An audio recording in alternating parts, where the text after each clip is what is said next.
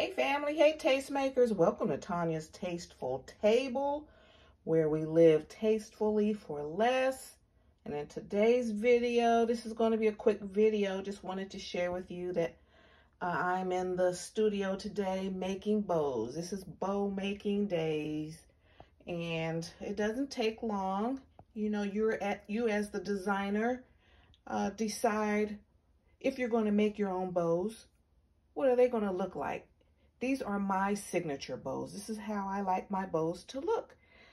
Most of my clients are men, even though they're buying for women. They are men, and these are just big enough to add a nice decor to any basket, but not like just too big and like overly loopy.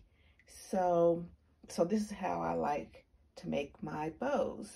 And I just want to encourage you as a gift basket designer to create your own signature, style.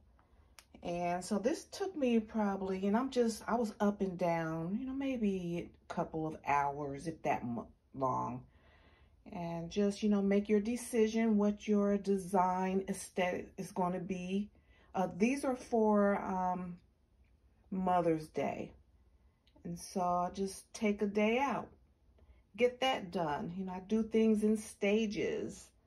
And yeah, so just wanted to encourage you to, don't get overwhelmed.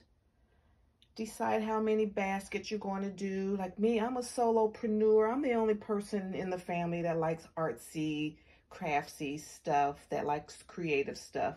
So I create enough baskets that I can handle, that I can give my customers the best possible customer service. I will be the one, marketing these. I'll be the one actually delivering and going out in my community. So I can't, so I know how much I can handle. So yeah, so here are the bows. I got my yellow. I'm gonna have some yellow baskets. Blue, it's lavender, pink, and I have a purple over here, and I have this other, this is like a springtime bicycle, like in Paris ribbon. And then over here, we got our bumblebee, got our lemon theme, and I just got some buffalo check here, and then I got the big queen bee right here. All right. So, and I use the best possible ribbon I can find. And, that's just how I do. Those that like pool bows are cute. And when you have hundreds of baskets to create, that's the way to go. Me, I'm like a small boutique type of gift basket business. I have a small clientele, and they pay well. That's a rhyme. Small clientele that pays well.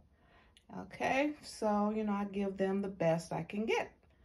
Okay, guys, so thank you so much. Just wanted to share a quick video on, how to organize your gift basket business by breaking things down into manageable parts. All right, see you in my next video.